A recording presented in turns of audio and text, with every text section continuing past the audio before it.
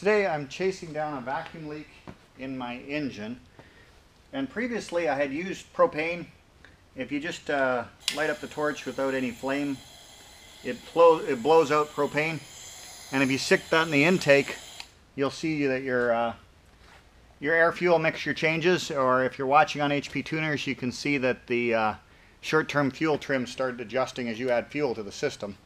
Now, blowing out propane, you can go work your way through the engine at different locations and try and find, is the leak here, is it over here, is it over here? So you keep probing all these different areas where you think there might be a leak, and as soon as your fuel mixture changes, you know you found a leak. Using that method, I was able to diagnose, we had a leak up here in the vacuum booster for the brakes. So this unit here has been replaced. That was failing, it was leaking in there. So I found one intake leak, a pretty bad one, with the propane, but I wasn't able to find a second leak, and I still have poor mixture at idle.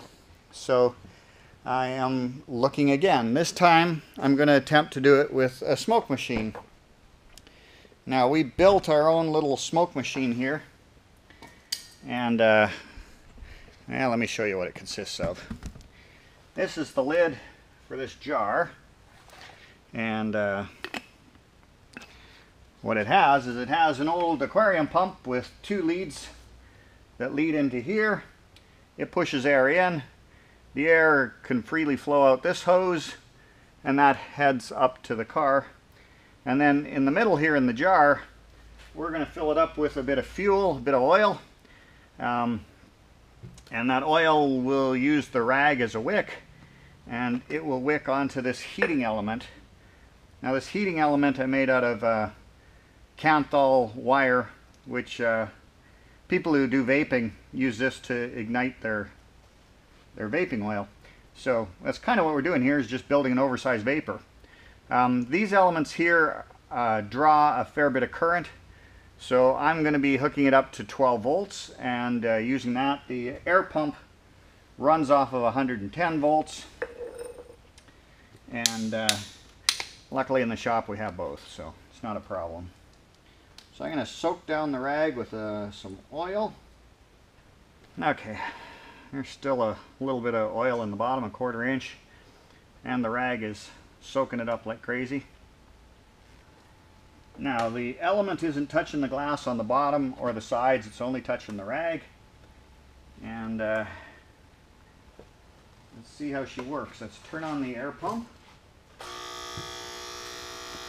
Now, I haven't shown you the other end of this hose, the outlet from here. It's not producing any smoke right now, but I found a can that fits right in where the air filter used to be on the car. So this is the intake to the car, and that's your mass airflow sensor there.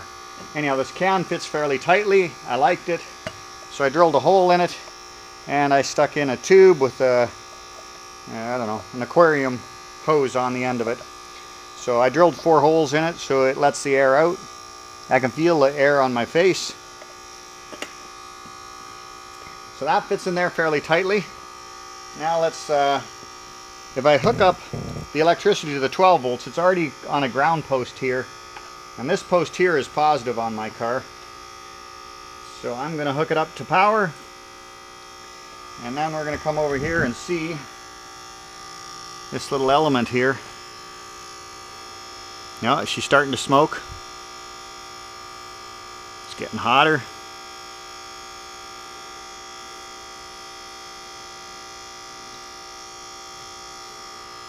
We are losing a little bit of smoke out of my container here. Aha! So my container is smoking.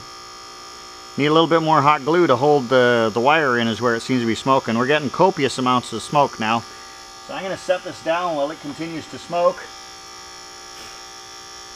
And I see on the intake, smoke is rising from around our can. So the fit wasn't as perfect as I thought. We're going to use a little bit of tape to help seal up the can. Ooh, we got quite a bit of smoke coming from back here. Aha! We got a lot of smoke coming from in here. I am trying to see where. Oh, right here, this rubber lead. It's leaking like crazy. Well, let me get the camera over here and show you guys what I found.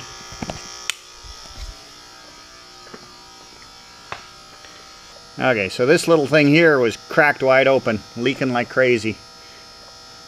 And it's a short little hose out of the intake. I don't see any more smoke here. A little bit of smoke coming out of my intake over there where we started. I think that was it. It's just this little hose right here. I'll turn off my smoke machine. We'll disconnect the power.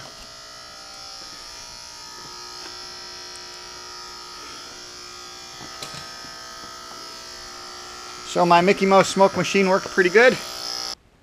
And that machine just cooks out the smoke. I didn't think the aquarium pump would move enough air. Pretty cool.